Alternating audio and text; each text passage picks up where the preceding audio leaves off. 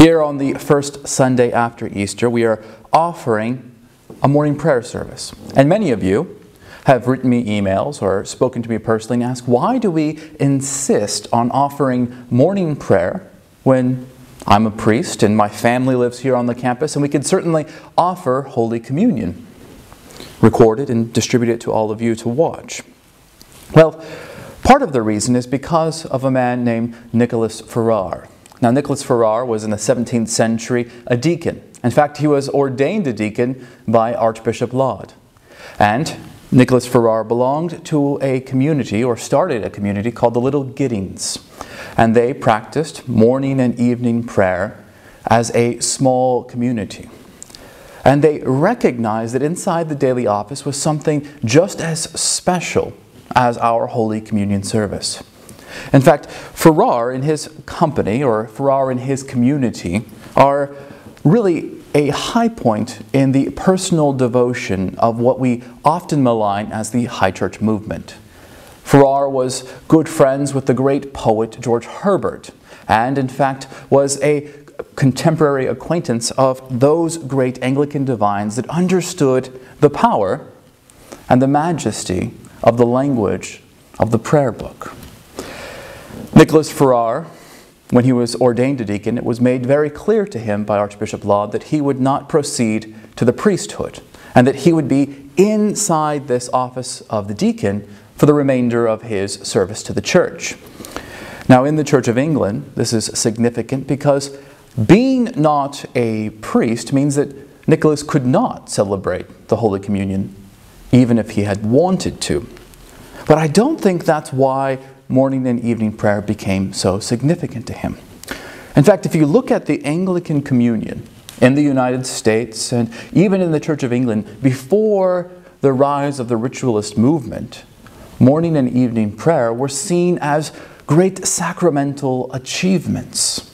The ability to say the office as men, women, and children was not seen as inferior to the Holy Communion, but rather as an equal and opposite part, complementing the power of Christ descending upon the altar in His real presence.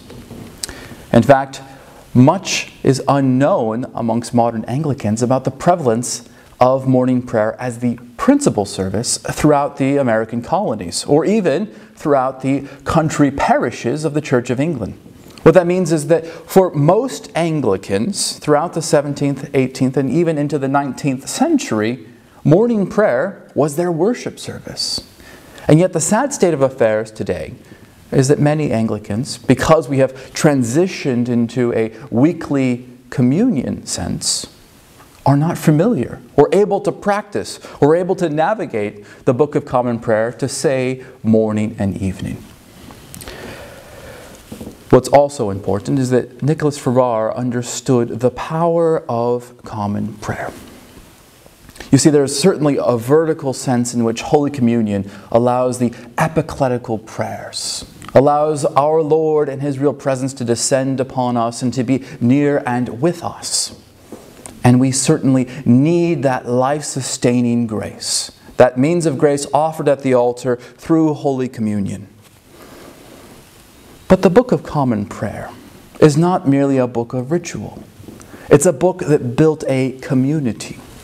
And so Ferrar, with his household, his mother, servants, and those living on the estate there at Little Gidding, understood that speaking common prayers together did something to knit this community together. By saying the same prayers every day, reading the same sense of scriptures, doing it morning and evening, their life became intertwined.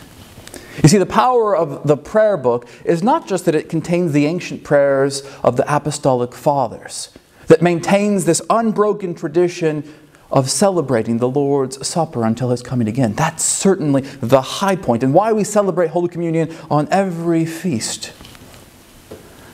But the prayer book is also a great tool for building and uniting families and communities as one in a matter of concord. And so Ferrar allowed the prayer book to be the basis by which his community was formed.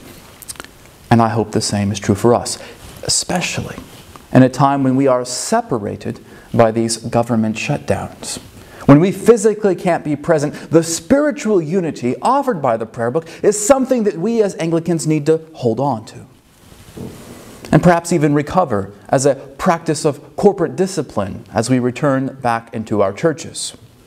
Daily prayer is very important. Now, the other part that's often missing from our conversation is that the cathedral service, or the great worship service, ideally, would have been on Sunday. We would come together for morning prayer.